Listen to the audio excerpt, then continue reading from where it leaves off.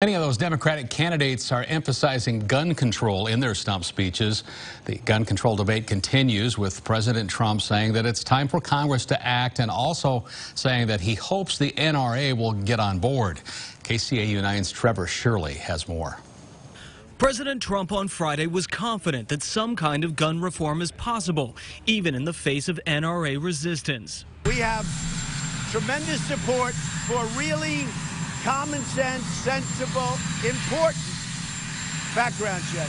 I think we can get something really good done. Repeatedly this week, the president has pushed for expanded background checks, but stayed away from calls for an assault weapons ban. The gun doesn't pull the trigger.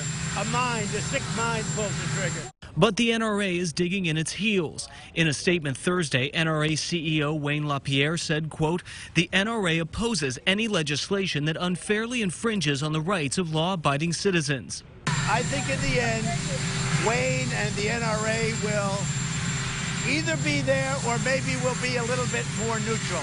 But regardless of whether or not the president gets the NRA on board, some gun control advocates say the president's push is a good first step. We need that to be a true universal background check so that any gun that's purchased in this country is bought with a background check.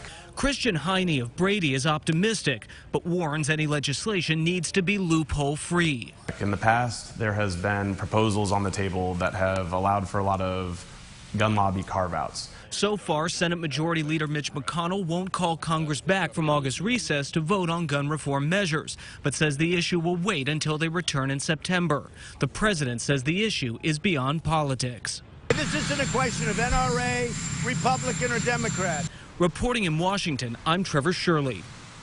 Meanwhile, Central Iowa Senator Jake Chapman says that he'll oppose any red flag gun seizure laws at the state level. Right now, 17 states have laws that allow state court to temporarily confiscate firearms from people who are what a judge believes to be a danger to themselves or to others.